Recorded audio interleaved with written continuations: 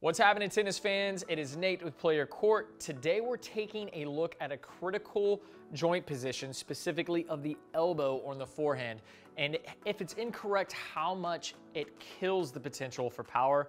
But when correct, man, it can give you all the power, the potential for power in the world. Speaking of powerful forehands, there may be no bigger forehand that the tour has ever seen than Juan Martín del Potro, who we're taking a look at today. Now, arguably, Fernando Gonzalez and a few others out there, Carlos Alcaraz, man, that dude's got some power. But they all have this commonality of the high elbow, all right? So let's jump into this and take a look at what I'm talking about. And here through the Del Pot takeback, he's got one of the highest takebacks on tour. Now, I don't suggest for us mere mortals, for us that aren't making a living, getting paid to play tennis, I don't suggest that we take the big loop that Del Pot has. But what I think we all can put into our games or implement to our games is getting our elbow up and away from the body. And Del Pot illustrates this perfectly here. We want to make sure that we're keeping plenty of space between the elbow and the torso. Now what happens is when the elbow tucks in, your lever becomes very small, right? So imagine a roller coaster. The more the roller coaster can climb and then loop, the more momentum it's gonna work out to the ball. Now, as the elbow tucks in, that radius, that circle becomes much smaller. So without taking the racket up super high, you can still get your elbow nice and clear from the body. It doesn't have to be way up here, right? You can still be here, as we see with like the Federer forehand, more so through this space. All right, so when this happens, let's go ahead and let this play through. You can see how much momentum the racket is building up to the ball. Now, with a high elbow, it also allows plenty of space between the elbow and the body on the forward swing. Now here, as a result, we see the arm straightening out on the backswing. Now, one of the mistakes, and we see this a lot, is players trying to intentionally straighten their arm on the backswing and get the arm straight out to contact. That's not gonna work because you're losing all of the kinetic energy, all of that, everything that you've built up from the ground up. As you straighten the arm, it's like trying to swing a stick, and we wanna swing a bullwhip. So allow this to happen organically. As you start to uncoil, the arm will straighten up.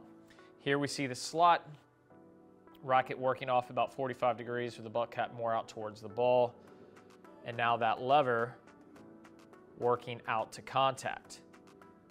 All right, so one of the commonalities I'll show you from a side view is a lot of times when the racket straightens out on the back end of the stroke, what we're gonna see is that the chest here, you can see, pay attention to the just do it sign on the t-shirt, his chest opens up much, much earlier than we'd see on some of the other forehands. All right, this is common. We see with Diego Schwartzman, right?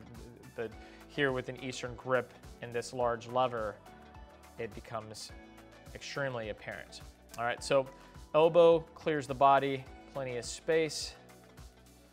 So let's go back for just a second and talk about a second advantage outside of just power. But keeping the elbow up and away from the body, it also allows us to fight off high balls. So Del Pot is dangerous regardless of how high you're playing the ball, right? So if the ball is up here, his strike zone is here, here, here, right? Because he's able to create that momentum well above the shoulder because of the high elbow. All right, so we'll let this play through, and then I'm gonna show you another example of the high elbow takeback.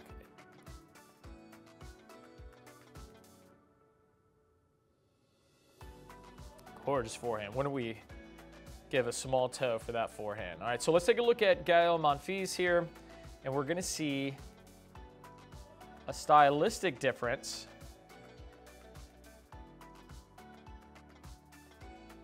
but we're also going to see a high elbow. Now this is a little bit more next gen. We can see the racket tip is already facing out towards the opponent right there. But here, pay close attention to the space in his elbow and his torso. All right, plenty of space. So when you start with space, it allows you to maintain that space throughout the stroke, as we also see there. All right, and keeping that contact out in front. Now, power is all about your ability to use your lower body and really, loading through the thoracic spine. But remember, it's all about contact too. The more the racket can extend out, the more it delivers speed to the ball. The more jammed up it is, the less it can help with that power.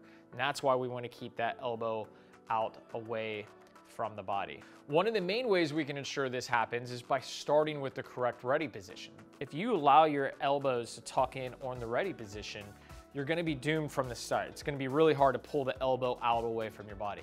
Give yourself some space. We talk about the beach ball.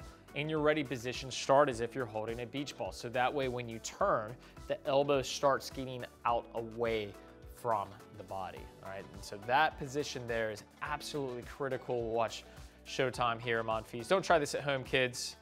Running smash, all right? But what I do want you to try at home is getting that elbow out away from the body.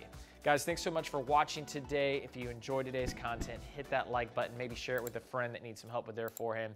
And we have left in the comment section a link to our platform where we help you meet other players in your area, the same skill level for practice or matches. You can check that out for absolutely free. Guys, thanks so much for watching. I really hope it helped a ton. I'll see you next time.